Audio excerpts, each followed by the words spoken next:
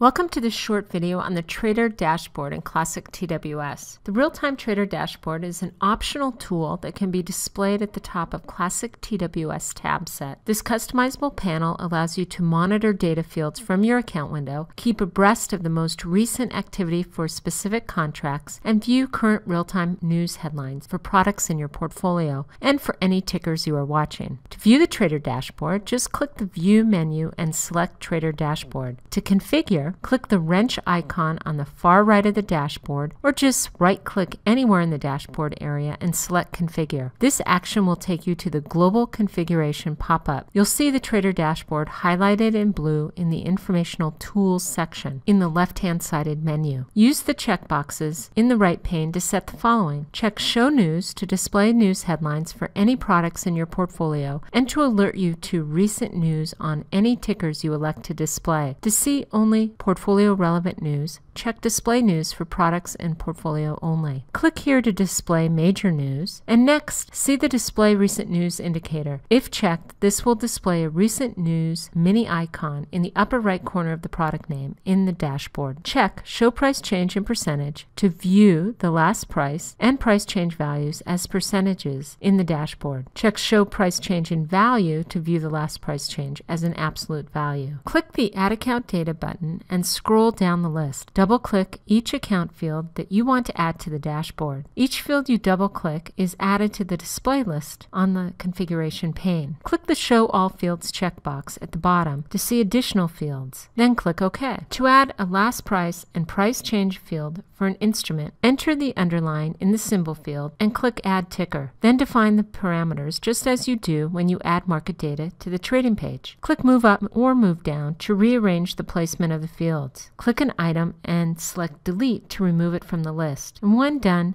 click Apply and OK. You'll see the last price and price change displays in red to indicate downward movement and green to indicate upward movement. You can modify the names of the fields in the dashboard to make them shorter. For example, you may want to shorten Net Liquidation Value to NetLiq. To customize an attribute label, highlight the label you want to modify from the display list. Click the Change Label button to the right of the table. In the Custom Label box, uncheck the Use Default Label selection, and then just enter a new name for your attribute in the label field and click OK. The new labels are listed in the label column of the display item table. Then just click Apply and OK. Click the mini icon next to the ticker in the dashboard to view the most recent headlines. If you want to quickly adjust the dashboard, just right-click and configure, rename or remove items. You can also change the prices to display percentage or value. To remove the dashboard entirely, click the X on the far right or access the View menu and just toggle off the Trader Dashboard.